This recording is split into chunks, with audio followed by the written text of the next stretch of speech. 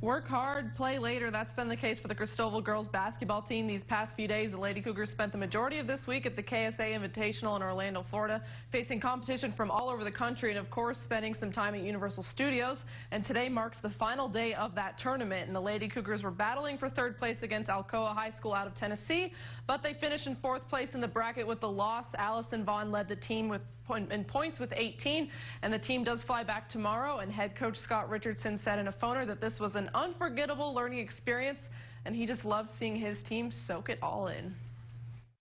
I wish I could have put a GoPro camera on our kids' faces, just watching them walk into places and seeing things that, just even the convention center where we're playing our games at, that, we were doing the math on the square footage, and we could fit something like 452 gyms inside their convention center. They're like our gyms. And so them just getting to see a world that's way bigger and has way more than they're exposed to on a daily basis was just priceless for me to watch our kids experience all that.